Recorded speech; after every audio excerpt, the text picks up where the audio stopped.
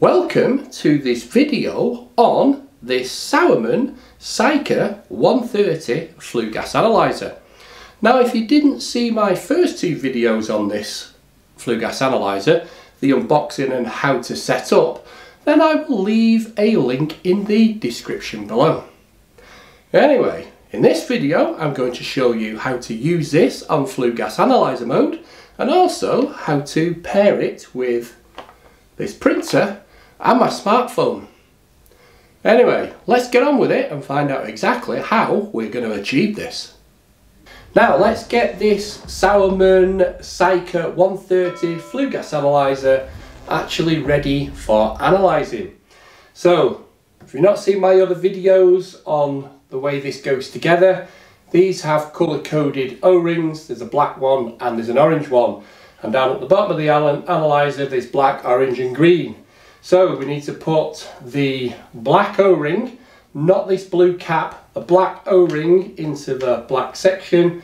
Then the orange plug, which is just a blank, goes into the orange. And then the temperature probe goes into TF. Now I think in my other video I say it goes into TA because that's what I was told. But it actually goes in to the one on this side here, the TF, which is the temperature. So that's how we set it up. Now I've got the probe connected. The probe can't be in the sample point of this ideal volt boiler. And what I'm going to do is press and hold this button down for 3 seconds, and now the analyzer will go through its startup procedure. It says the smoke probe must be plugged to the analyzer and out of the stack. So it's out of the stack of the flue and we're turning it on. Now we've got a 60-second first purge for this. So when this is over, I'll get back to you. Now the flue gas analyzer is ready for being used.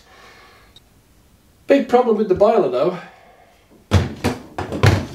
it's the plastic cover. So there's 2 big magnets here on this analyzer, but it ain't going to stick to plastic. It sticks to the metal on the side. So what I'm going to have to do is, while I'm doing these tests, is hold it. Now we can get this probe actually into the boiler. So we've got the little stopper set ready for going in the product of combustion sample point. Now what I've got here is the tap. I'm not going to use the heating or the high and low setting because I just want it to stay on for a little bit to show you it working.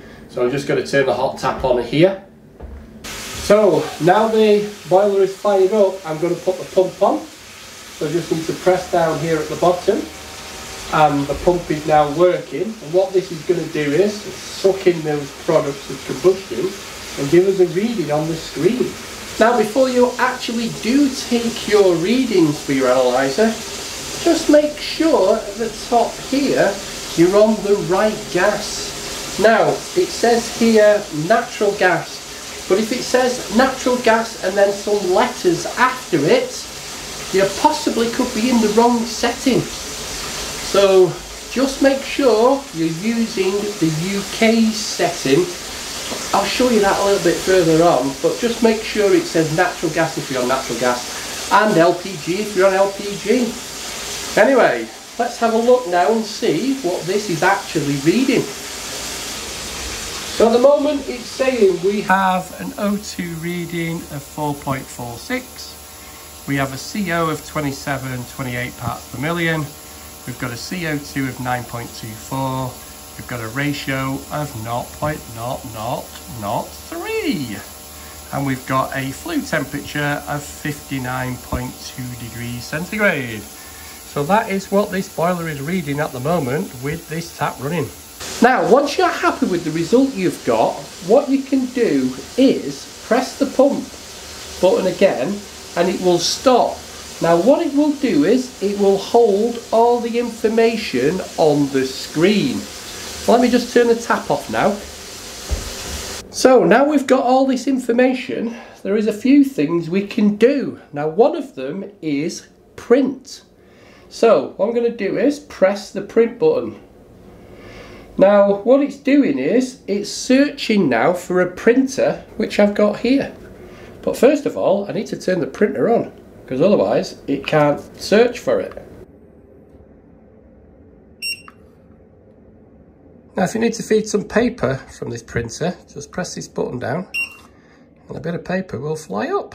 So the printer is now on. I know it says, hard doing this with one hand, but there they go. Search for printer. It's now searching for this printer. And it's now found the printer here, so I can tick on the little blue circle to say I've got it.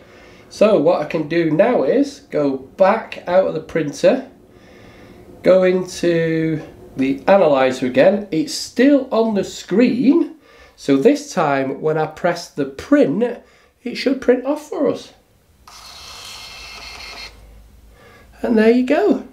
It is now printed off that information onto the printer.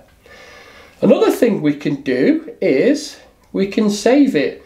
But I'll show you that later on, because you've got to set up all the data and all the other stuff to save it onto the machine. But we'll do that in another video. So that's another thing we can do, is print it. But if I go back to the analyzer again, there is more we can do with this.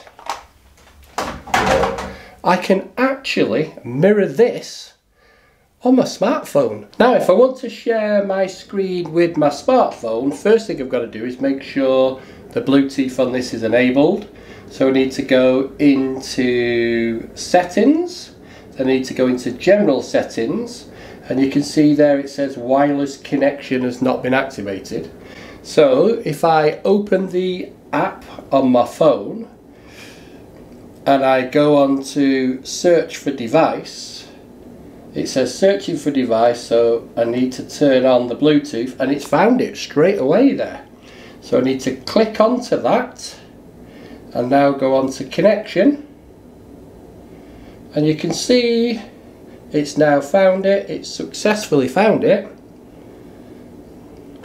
It says it's going to take a few seconds, and we can now see it's taken off the screen onto here.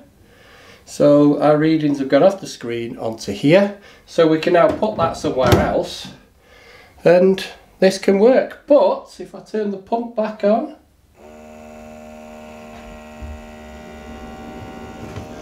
we can see it will actually mirror the two of them on the screens.